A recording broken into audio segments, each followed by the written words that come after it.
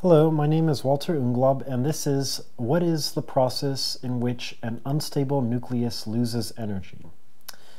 The general process by which this happens is known as radioactive decay, or radioactivity for short.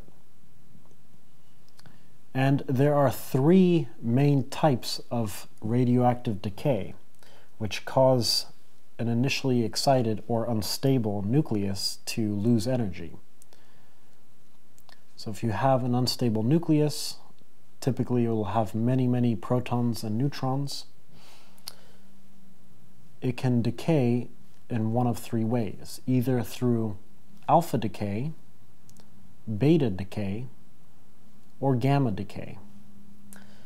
Alpha radiation, which comes from alpha decay, is comprised of essentially the nucleus of a helium atom. It is a charged particle that contains 2 protons and 2 neutrons, and it has a charge of +2. So it has a lot of mass and it's energetic, but it doesn't have as much kinetic energy as, say, a beta particle.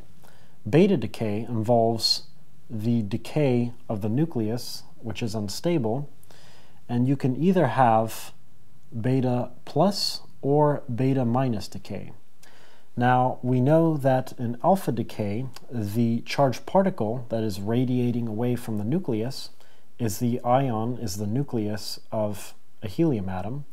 In beta decay, beta plus is a positron, and beta minus is an electron.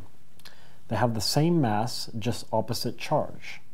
One is the antiparticle of the other. And during beta decay, not only will electrons or positrons be emitted from the nucleus, but also the corresponding electron neutrinos. Finally, a third type of radioactive decay is that of gamma radiation. Gamma radiation is not a particle with mass, it is a photon. It is a high energy photon. So this high energy photon has an extremely high frequency associated with it, so it appears on one of the ends of the electromagnetic spectrum with the shortest wavelength and hence the highest frequency. And these gamma rays are known to have energies of approximately or on the order of 100 keV, which is 100,000 electron volts. That is very high energy for a photon.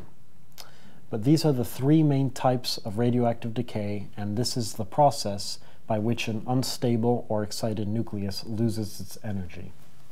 My name is Walter Unglaub, and this is what is the process in which an unstable nucleus loses its energy.